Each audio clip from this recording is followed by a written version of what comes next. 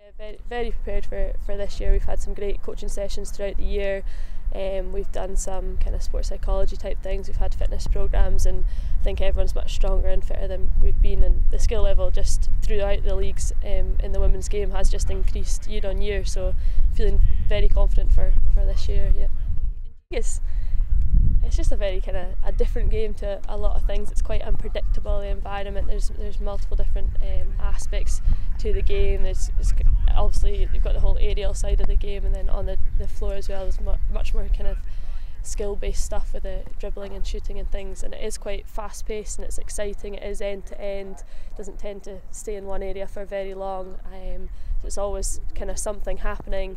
Obviously the kind of physicality of it as well is quite an exciting thing for those who haven't seen it, and it's just for myself it's just a really enjoyable kind of spectacle to watch for anyone, even if you've not kind of seen it before.